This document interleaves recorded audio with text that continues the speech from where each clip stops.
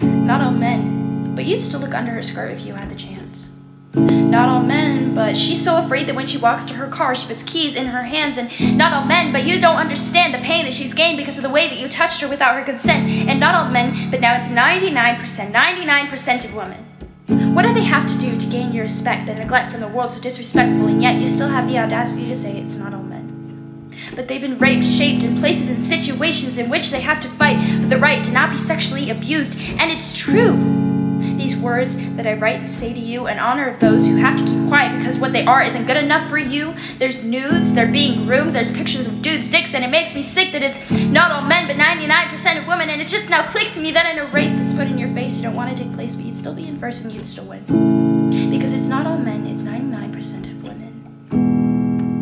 It's 99% of women. Unbelievable.